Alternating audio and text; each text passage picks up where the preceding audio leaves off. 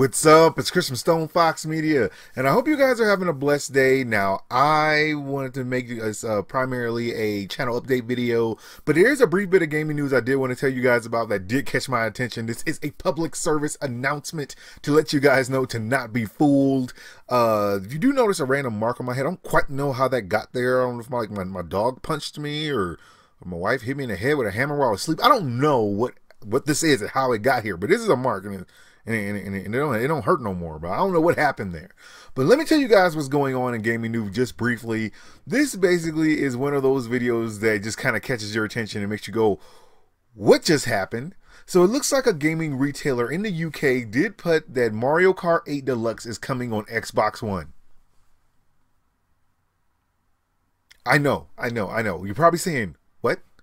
Why would they say that?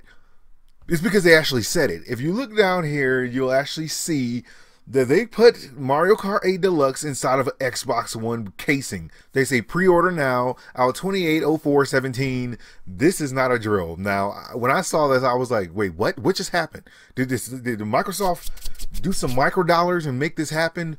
No, they did not. This company is apparently just foolish because this is not the first time they did it. Apparently, they've done this before.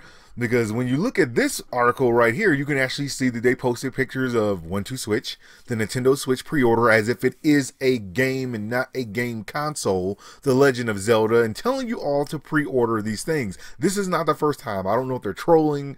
I don't know if they're like probably a little incompetent, if they're just like, oh, just slap stickers on anything. But it's there and it's wrapped and it looks all pretty and professional.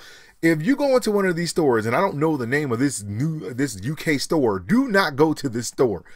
Don't go to this store because you might pre-order something and be ready to pick it up and they're like, oh, I'm sorry, we just like took your money and then we ain't got it. So would you like your game credit back? Don't do this. Don't go to this place. I'm just saying. This is not very professional. Now, let me tell you guys what's going on in a brief channel update real quick. I'm showing you guys some brief images of the chunk of the basement I took out to make a actual office in. This office has been primarily my goal since we moved into this house in October, and I was like, okay, I need an office. I need a good size office to be able to do all the shows I'm going to be able to do for you guys. One of which, of course, is going to be gaming news. So, Lord willing, when all the carpet is put in, maybe this weekend, I should be moving into my office next week, Lord willing. And that would be really awesome because I really can't wait to just get back to my normal setup. So one office is going to be for the gaming news. I'm going to have one separate area for the news show I'm going to be doing. I know I've been talking about that news show forever, but I never had the space to do it. So glory to God has been built. So I actually have a space for an actual news show, and going to be doing a really cool Christian show. I want to do one of those too. This is going to be basically a actual studio with multiple different little areas to actually do different shows, another area for unboxings. This is where it's going to go down. So I am very happy about this, and it's been certified by Colorado, so it is legit. It's not like a hack job done by like a random dude.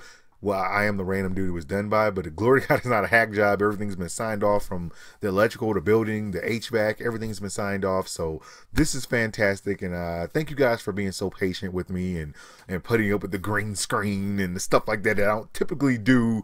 For all my subscribers that have known how long I've been doing this, I have not been known for doing green screens for a particularly long amount of time, except for when I was doing my awesome characters, which I do want to bring my characters back. I do. So I am getting so hype, and I was just walking around like, wow, this is it.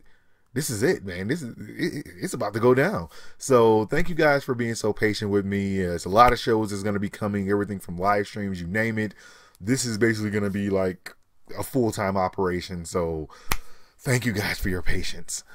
Well, that's all news I got for you guys right now. Like, subscribe, follow me on Twitch, Twitter, and Facebook, so you know as soon as my news becomes available. Thank you guys for watching. God bless, and I'll holler at y'all later.